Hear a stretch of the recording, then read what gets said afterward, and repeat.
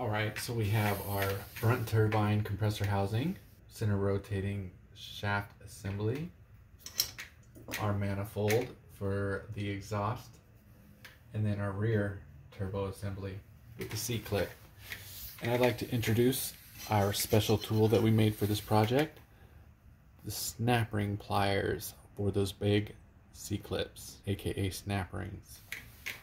Most importantly, before you even disassemble the turbos, you want to mark the center housing rotating assembly with the exhaust manifold and the compressor housing so you know exactly how they line up. For example, you see that little notch right there? Well, I marked that right with the exhaust manifold in the same spot. That way when I reassemble them, I can get it right on. Same with the other side. On this housing, let's see, I made a notch right with a ball peen, and I can align it right to the housing.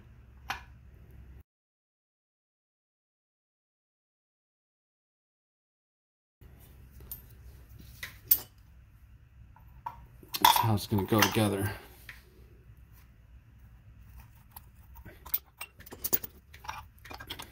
Now it's time for some action with this custom snap ring pliers I made. Basically, I just drilled two bits that were the exact same inner diameter of these snap ring holes on both sides of this channel lock and extended them enough through the bottom of the channel locks to be able to grab this snap ring. And I gotta tell you, this is the best way to go about it if your snap ring pliers are too small like mine were for a massive snap ring like this. We're going to go ahead and install this on the compressor housing. We've got our notch right here, so we're going to install leaving our notch exposed because that's where we originally punched the notch, where it was exposed in between the mouth of this snap ring plier.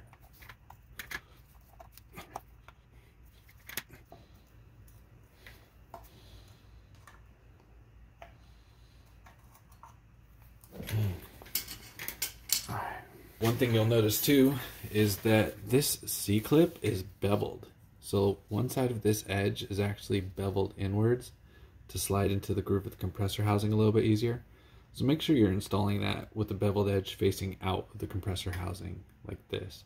Otherwise, it's not going to slide into the groove if the bevel head is on the bottom. Little tip.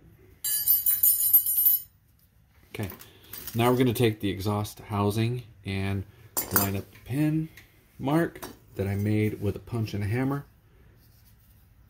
and found it. We're just gonna line that up, being careful not to damage any of the turbine compressor wheels or exhaust turbine wheels. That's lined up real nice. We're gonna take these brackets and torque them down to hold the rotating housing assembly onto this exhaust manifold.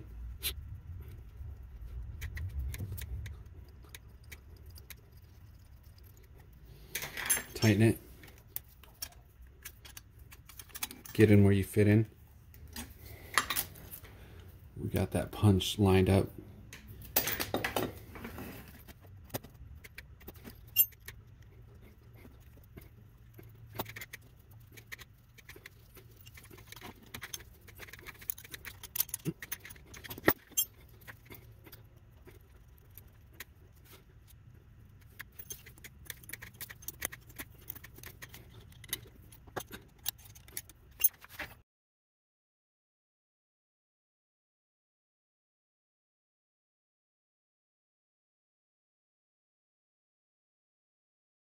So now that we got the front turbo and the rear turbo assembled off of the sequential twin turbo assembly, we're going to connect them using this center exhaust manifold cast.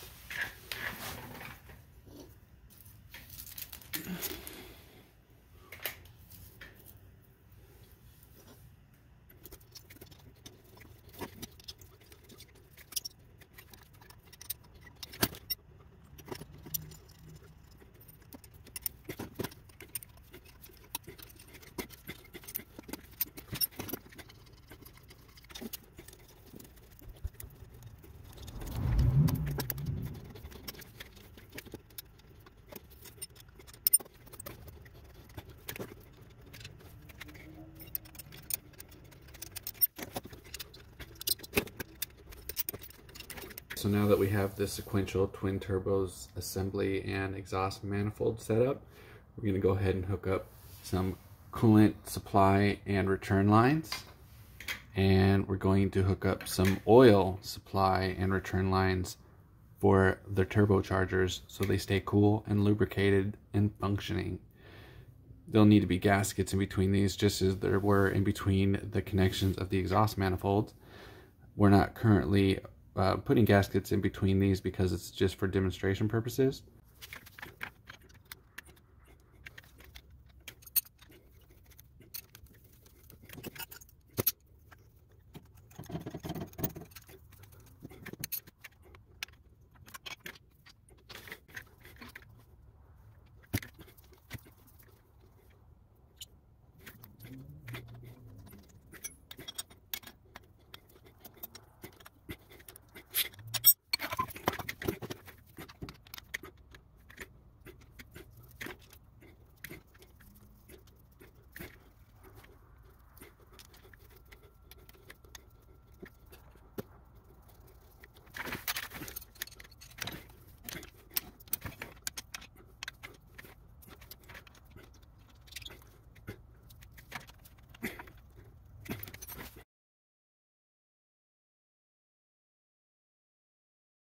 Now we're going to join the whole twin turbo assembly with the main exhaust manifold that bolts onto the rotor housings of this Rx-7 engine.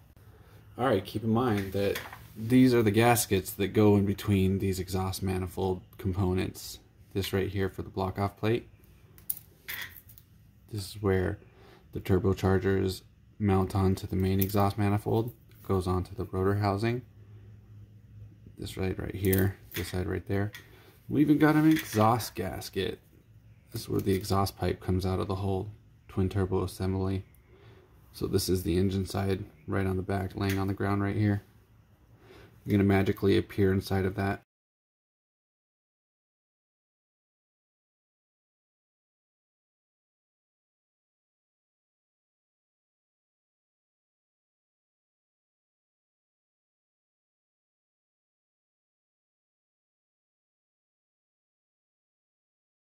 Final step of this rebuild to hook up the actuators on this FD's twin turbo.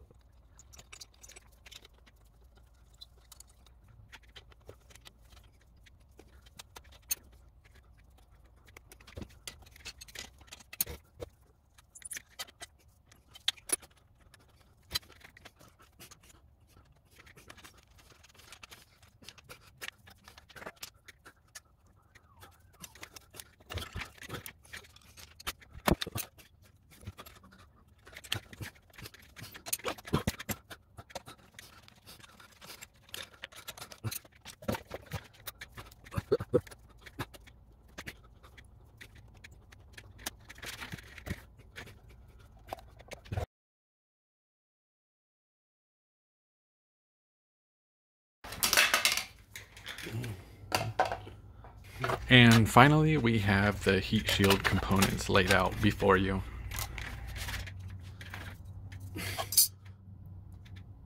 Thank you so much for watching my video. I really hope you enjoyed the experience. I have a small ask. I'm trying to grow this channel, monetize it, bring you all kinds of amazing content. Please like, subscribe, share this video, ring the bell notification. Whenever I drop a new video, you'll be sure to be alerted. It does amazing things for the channel.